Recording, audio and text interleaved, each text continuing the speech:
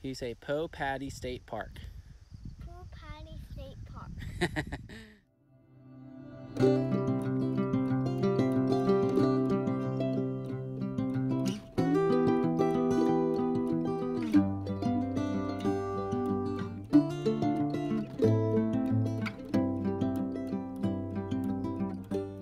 Poe Valley, Poe Mountain, and Paddy Mountain are located across Penn and Haines Townships, Centre County. This region bordering Mifflin County between Milroy and Potter's Mills is sometimes referred to as Seven Mountains. Between 1933 and 1941, Poe Valley and Poe Paddy State Parks were built by the young men of Company 1333, Poe Valley Camp S63 in the Civilian Conservation Corps. They also constructed the dam that created Poe Lake, and with the help of the Works Progress Administration, the spillway too.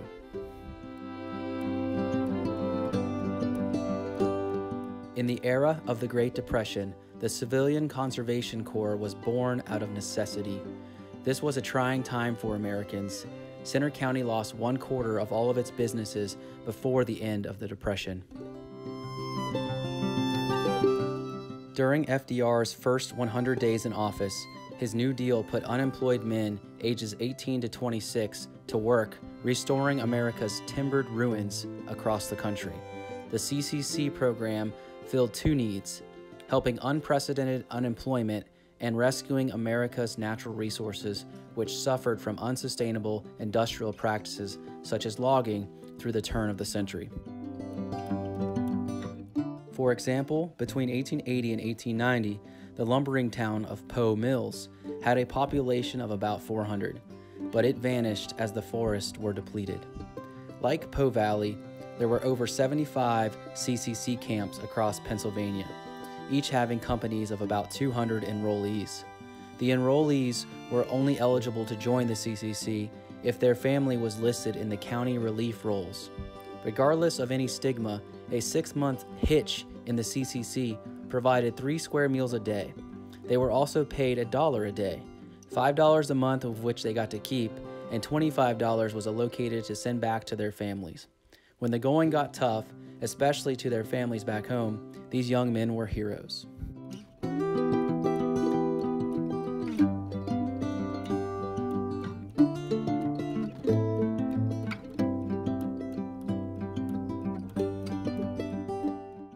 Poe Valley and other CCC camps were overseen by the U.S. Army, forestry superintendents, and local skilled foremen. While Roosevelt's Tree Army was mobilized and overseen by the U.S. Army officers and policies, this was not the military. It was a labor force, and instead of packing a rifle, the enrollees packed a shovel. They built and lived in Army-style barracks, wore World War I surplus uniforms and mess halls, but they were civilians indeed. The enrollees were also given educational and on-the-job training skills. Upon successful completion of their adventure with the CCC, they'd receive a certificate of discharge representing these new skills and experience, and hopefully landing them a new job and lease on life.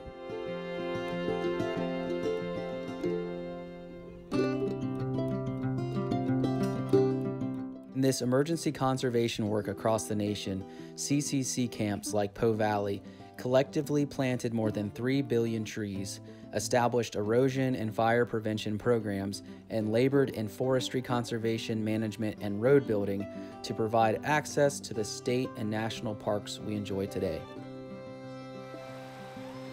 Penns Creek.